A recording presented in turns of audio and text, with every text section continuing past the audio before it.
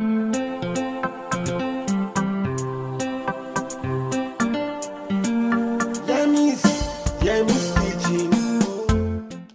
Hello, welcome to Yemizkitchen. Today we are cooking the Ghanaian series. I am cooking the Waakye sauce. Waakye sauce is just like the Nigerian ofada stew. What do you need for Waakye sauce? We are going to need pieces of protein. Here I have my chicken and the beef already cut, goat meat, chicken, and fish. And here I have my ribs. My children love ribs, so I have fried it so they are all ready for the sauce. I have the onion which I'm going to use to fry the oil here. Then this is my garlic ginger paste, which I have done. I'll be uploading the recipe very soon. It's part of which I have done. I have done a series of pastes, so I have the garlic ginger paste somewhere. I don't need to use garlic and ginger in my blending of pepper because I've already done this in the paste. And these are all you need in your pepper sauce for an African food. You need the bell pepper, whichever color you like. For this purpose, I'm going to use 10 red bell peppers, 10 tomatoes, 4 onions, 1 green pepper. I just like the green pepper because it's sweet. And we are going to be using garlic and onion, which will be in my paste. And my shallots. I'm going to be mixing my shallots with the red onions. You are going to need some boiled egg. I have 10 boiled eggs already here, which have been boiled. I'm going to peel it and put it in the stew. You have a choice of either using the chicken bouillon or the beef bouillon. For this sauce, I'm going to be using the chicken bouillon with the red tomatoes in it. I like this because it's red, and the regular chicken flavor bouillon powder I'll be using for this sauce. And we are going to be using just a little bit of sauce. Oil. My oil is in here. I have oil that I've already used to fry this protein. I'll be using it when I cook. So let's go to my pot. I have blended my pepper. I've shown you what's in my pepper earlier on, the bell pepper, onion, tomatoes. I'm cooking it because I want the water to come out before I start to make my waakye stew. I want to reduce this pepper blend. I want it to be dry when I use it for the waakye sauce. The consistency of waakye sauce must be thick. So I put my oil on the stove in my pot. It's hot already. Here I have my chopped onion and my shallots.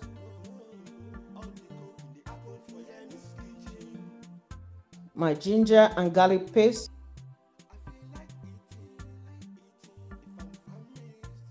Tomato paste. I'm going to stir it till I fry it. I have to fry it till the sour taste of tomato paste go out in it. You need to be here to perceive this smell. It smells so good in here. Onion in oil is wonderful. It brings it to another notch. Now we're going to let it cook for like 5 minutes. Then we put the blended pepper in the oil that have the onions. You have to be careful. You don't want to leave this sauce for a long time without stirring because it will get burned. It's almost burning right now. And make sure your stove is on medium heat when you're cooking this sauce. So now I'm adding the blended pepper inside the sauce. I'm going to be right here frying it. And I'm going to need a little bit of more oil. Just to let you know, off the camera I put 3 spoons of oil, which is the oil I use in frying the chicken and beef. That is my oil gold because it's seasoned already. Now I'm getting ready to season it with salt and the bouillon powder. So this is my tomato bouillon powder, a teaspoon of regular chicken bouillon powder, and the tomato chicken bouillon powder too. Now I'm going to taste this before I start putting my salt. Be careful when you use salt and the chicken bouillon, it can be too much, so you have to taste your food. It's so good. It looks yummy. You need to be here. Perfecto. A teaspoon of the salt. Make sure that heat is not much. This is my Cameroonian pepper. A spoon of my thyme. Curry, which I'm putting, is optional. You don't have to add the thyme and curry. This is my choice. Okay, Waakye stew or Nigerian pepper sauce sometimes needs a lot of oil. And when it's done, the oil gets off, then you can take off the oil. For it to cook right and properly, you need a lot of oil to cook the sauce. It's called fried sauce for that matter. That's why you use a lot of sauce, a lot of oil. Right now, I should be putting more oil, but I refuse to put any more. I'm going to let it cook for like 5 minutes, then I'll start putting my protein in it. Here is my protein, which I have fried already. The fish, the chicken, the cow skin, the goat meat. I'm going to let it cook for like 5 minutes. Then I'll start putting my protein in it. Here are my proteins, which I've fried. The fish, the chicken, the cow skin, the goat meat. I'll let it cook for a while.